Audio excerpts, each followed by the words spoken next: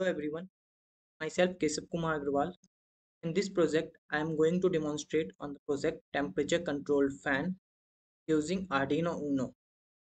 For this project, I have used TinkerCAD for simulating the project. This is the circuit diagram of the project where I have used an Arduino Uno, TMP36 temperature sensor, DC motor and a buzzer along with LED.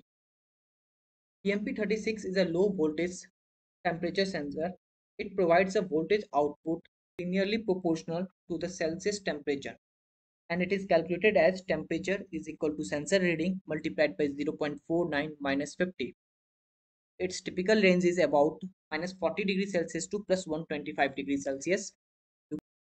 There are three pins in TMP36 sensor: power, V out, and ground. I have connected V out to the analog pin A0.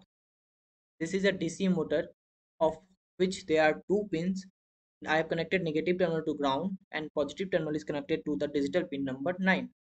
Similarly, buzzer and LED is connected at the pin number 10. Now, this is the program or the code for the project. I have declared pin number 9 as the fan, that is I have connected DC motor at the pin number 9.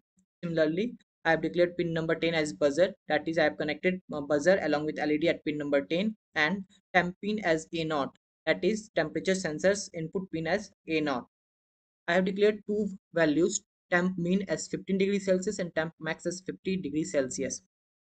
There I have declared two constants, temp and fan speed of integer type. After that, I have declared fan as output pin, buzzer as output pin, and temp pin as input pin. That is, these two pins are output pins and sensor reading is as an input pin.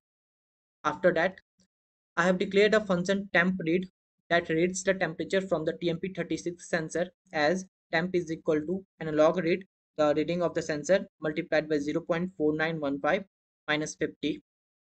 Temperature reading is stored in the temp variable, and after that I have applied a condition. If temperature is less than temp min, that is temp min is 15 degrees Celsius, that is if temperature is less than 15 degrees Celsius, then in that condition we doesn't require a fan. So I have declared fan speed is equal to 0, that turns off the fan or the motor. Again, if temp is greater than temp mean or temp is less than temp max, that is if temperature is greater than 15 degrees Celsius and temperature is less than 50 degrees Celsius, then the fan speed will be 0.5 into temp. Temp is the value stored in the temperature variable, which is the reading from the temperature sensor. And then I have written analog right fan is equal to fan speed, that is the motor will rotate with the speed given by 0.5 into temperature.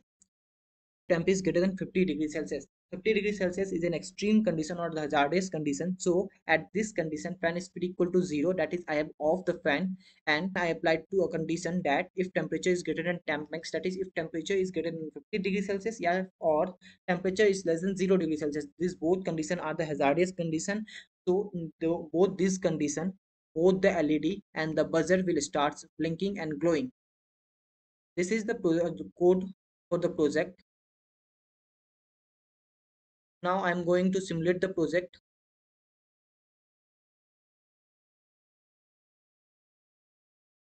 You can see now the temperature is 25 degrees Celsius. So the motor is rotating at the speed of 250 rpm per rpm. RPM means rotation per minute. As we increase the temperature to 37 degrees Celsius, number of rotation also increases to 400 rpm. Similarly, as the temperature further increases to 44 degrees Celsius, number of rotation also increases to up to 500 rpm, and if we surpass the extreme condition as 50 degrees Celsius, then the motor stops and LED and both buzzer starts blinking and glowing. Similarly, on further increasing, motor is off but LED and buzzer is blinking. Now it goes down 15 degrees Celsius. At this temperature we doesn't require a fan, so at this temperature fan is off. Similarly, as the temperature goes down 0 degrees Celsius, that is, this is also an extreme condition.